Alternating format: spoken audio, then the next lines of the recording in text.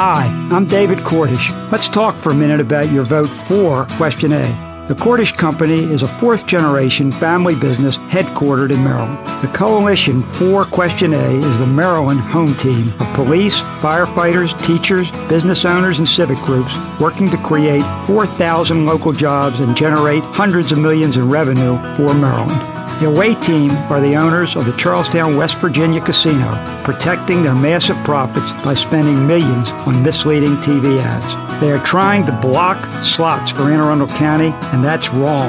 Slots are illegal at Laurel. This is Anne Arundel County's last and only chance. With one vote, we can stand up to West Virginia and create more jobs for our county than states generally create in a year.